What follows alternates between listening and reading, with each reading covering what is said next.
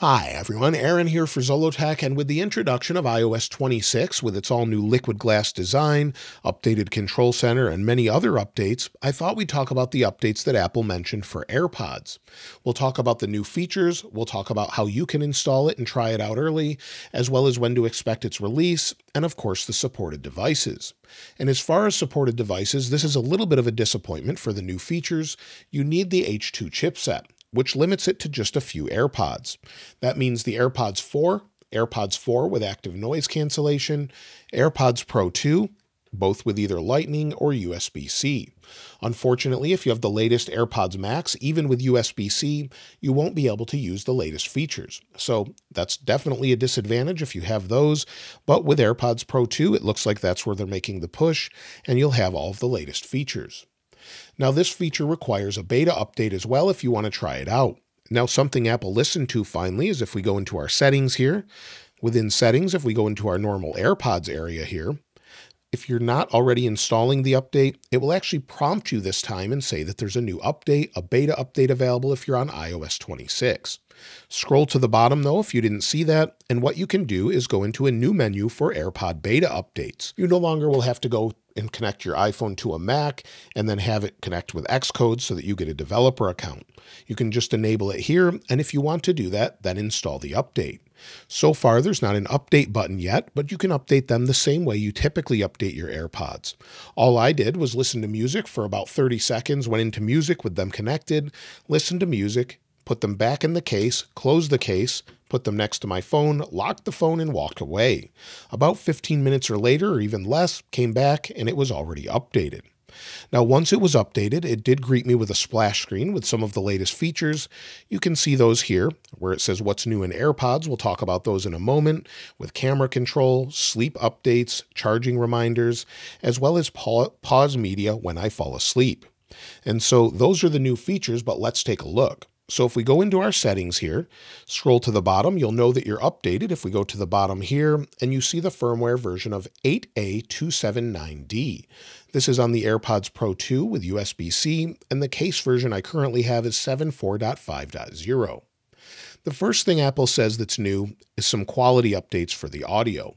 In particular, with the H2 chipset and beamforming microphones, they're using computational audio to allow you to get better vocal texture and clarity across iPhone calls, FaceTime, and CallKit-enabled apps. One of the big features they showed, though, was that you can record high-quality audio when making videos or using your device to do things like record a podcast. So, for example, when it's connected, it should have much higher quality audio. So again, you will need the AirPods 4 or AirPods Pro 2, and if I go ahead and connect those, we'll just put them in my ears and take a listen to it. So we'll go into the camera here, we'll go into video, and let's go ahead and record. So this is now audio coming from the AirPods Pro 2. Let me know what you think as far as the overall quality. Maybe they haven't updated it yet. Hopefully we'll be able to adjust this in the future as well. But let me know how it sounds compared to my Heil PR40 mic. So let's test that out and let me know what you think of that. Now, to go along with the camera, they've actually added some new controls here. If we scroll down, you'll see a new option for camera remote. So they disconnected there. We'll give them a second to reconnect. Again, keep in mind it's a beta.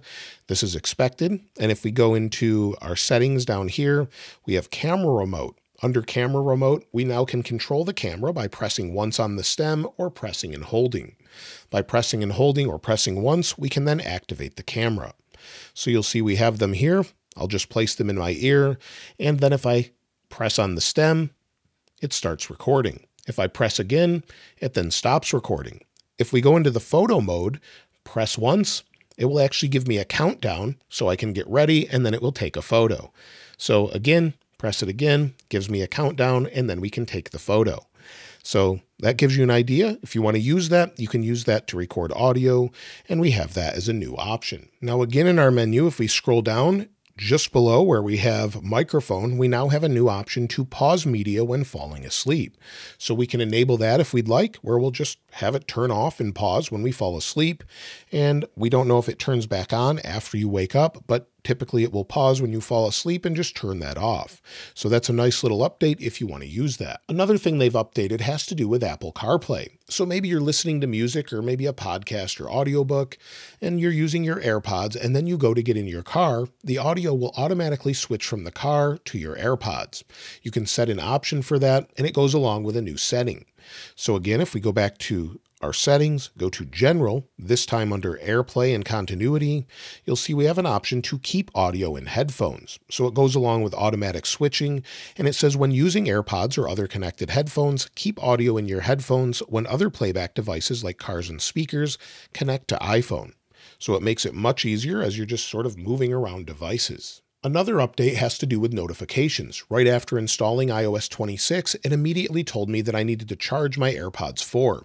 It was a new indication through a notification at the top, and then also it told me when it was fully charged.